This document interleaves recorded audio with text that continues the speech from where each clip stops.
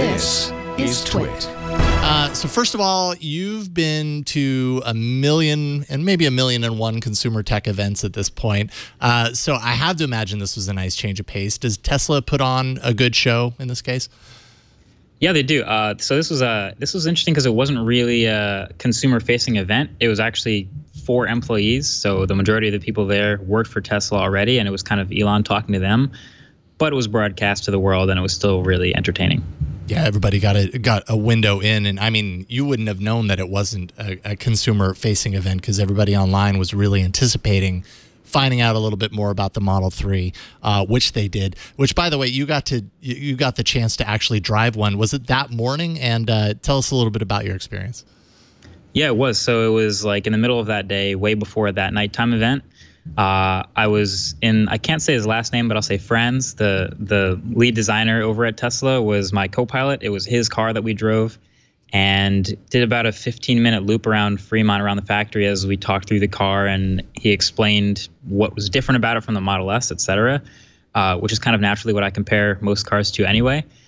And it was great. So it was pretty similar in responsiveness to the Model S. You kind of stomp on the pedal and you get an immediate response just because that's how electric cars are. But then obviously the interior of the car is super blank, super clean, super minimal.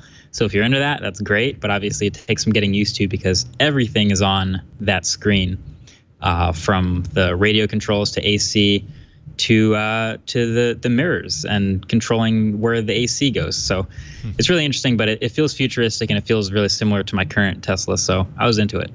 So was this one of the base $35,000 models, or did it have a lot of upgrades, the one you drove? I'm guessing the car I drove cost about $50,000 because it was the long range model. So it had the slightly beefier motors, 0 to 60 and 5.1. And it had the premium interior package, which meant it has the glass roof and the wood trim and the higher end speaker system. So that right there puts it at $54,000, and it had autopilot. So it was pretty well equipped. They didn't really have any base cars to drive. Now, you mentioned the interior layout, and when I was looking at it and, you know, kind of prepping for having you on today, I thought about what I feel like I know about you, Marques, is that you do like kind of minimal as it intersects with technology. I mean, when you take a look at the interior of this vehicle, like saying minimal is kind of an understatement, because it's like the dash, it's just like a long, slender dash, and in the center panel is a big screen. That's it.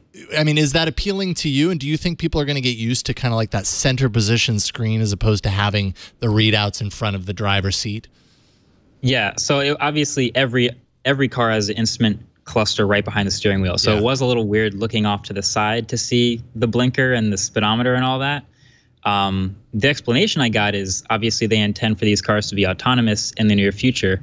So hopefully it won't be as weird to sit in the driver's seat and not really have to look down too much. So, you know, the bare interior, not a whole lot of buttons, was obviously appealing to the minimalist in me. But yeah, you see the interior. It still does definitely have a little bit of a learning curve to look over there for literally all the functions of the car. But, you know, I feel like I could see myself getting used to it. I only have 2 screens in my car now. If you subtract one, kind of just means you look to the same place every time. Yeah. So I know before we started the show, you hadn't put your video up yet for your review. So I always wonder, how is it different to review this Model 3 Tesla versus like an iPhone? Oh, no, it's up now. Yeah. Oh, it's up? Yeah, 14 minutes ago. I just dropped the video a couple minutes ago. That's right. It definitely is different, mostly because, I guess, first of all, at this event, it was interesting because when we did those test drives, it was no photos or videos allowed during the day. So obviously all the journalists who are writing their articles had a field day and they wrote everything they needed to. I, on the other hand, came back to the studio and was talking through my experience with the car, so that was a little different.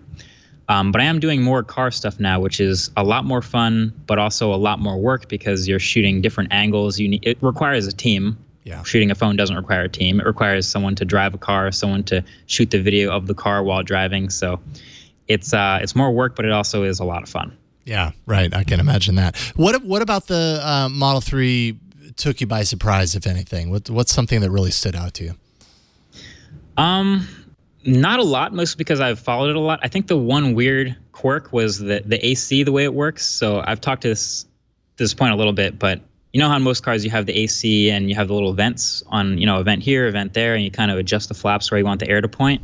This car just has one big slot all the way across the center and no flaps to point. But if you go in the touchscreen, you can sort of adjust where the airflow goes, up or at you or to the outside, which was just really interesting. And there's also no glove box button.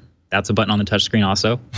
So little things like that. Like, it's clearly super, super clean and sleek and minimal, but it still has a learning curve because of that. Yeah, you better hope nothing ever happens to that touchscreen. Otherwise, you're hosed. Well, and I mean, and along that same line, the smartphone in this case is your key. Yeah. So it's your key to get in, and it's your key to start the car and drive away or whatever. Do you feel like everybody's ready for that kind of a shift? I feel like that's a big jump. I don't think everyone's ready right now, but this is a super forward face. A lot of things about this car are like ready for 2019 or 2020. So the autonomy, that's number one. Having a smartphone, or the other option is this sort of credit card sized card, which has RFID, and you walk up to the car and it unlocks. So it has the same functionality as like a normal key fob. Yeah. But yeah, the whole smartphone controlling your car thing is new to most people. So you already have a Tesla, and this is, of course, the least expensive model. Is it something you would, I don't know if you would upgrade to, I don't know if you'd say upgrade, but is it something, is the Model 3 something that you would consider driving? Because I own a Model S, no, I'm not getting a Model 3. I do know a lot of people who were considering a Model S, never pulled the trigger because it was a little out of price range, or they didn't have that option. And now that Model 3 is an option, they are getting it. So I'm not someone who's buying it, but I know a couple of people who are on board. Yeah. Now, you not only got to drive one, as you have told us about, you walked away from the event a winner. You didn't win a car. But tell us, tell us how you came to create the winning commercial in the Project Love Day ad contest, and what did you win? Yeah, that was a fun one. So I haven't done a whole lot of car videos, but when I got my Tesla, it kind of acts like a piece of tech, so I decided to start making videos about it. And then, of course, you know, up comes this contest that Tesla's holding, where anyone can just make a 90-second or less sort of fan-made ad. I was like, okay, obviously I'm going to just go ahead and try to make one with my car. And there were a lot of really conceptual, really dreamy, really interesting videos made about the whole idea of sustainable future and electric cars in general, which are really cool. One of my favorite entries was one about like spaceships for Earth. So a lot of fun stuff. I was kind of game planning mine, and then we ran up against a deadline, and we ran out of time to make it. So we were going to basically cancel the whole project. And then a couple of hours after we decided to cancel it, Tesla extended the deadline by another couple weeks. So we were like, all right, we have to make one. We went out, made this video took us about 3 days to get everything shot and edited, just because a lot of what you're looking at is like on actual roads, and we had to plan all this stuff. But I think it turned out really well, and it was kind of a thrill to see it played on the big screen in front of all those employees, and I think everyone liked it, so it was really entertaining. I think you have to work on your mean guy look a little bit, like when you're that one moment, like. I didn't have the mean mug going. I guess I should have, but yeah, that was a fun moment. It's so great. It also could be a FedEx ad. It could be a Cheerios ad. I think you've got it all there. Yep. You were an equal opportunity ad creator.